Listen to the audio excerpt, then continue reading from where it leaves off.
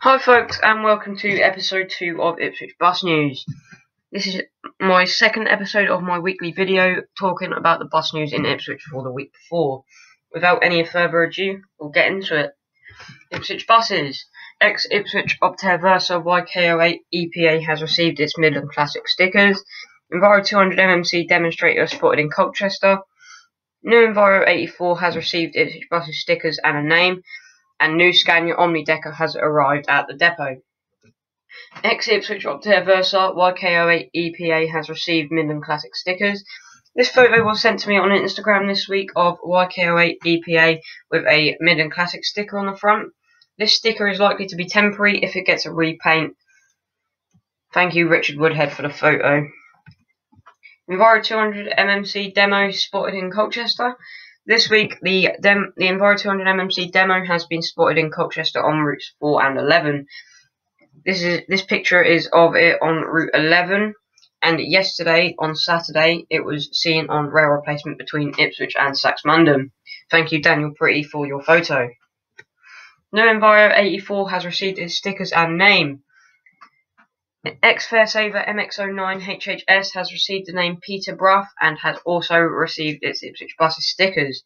Thank you to Jordan Watson for this photo. New Scania Omni-Decker has arrived at the depot.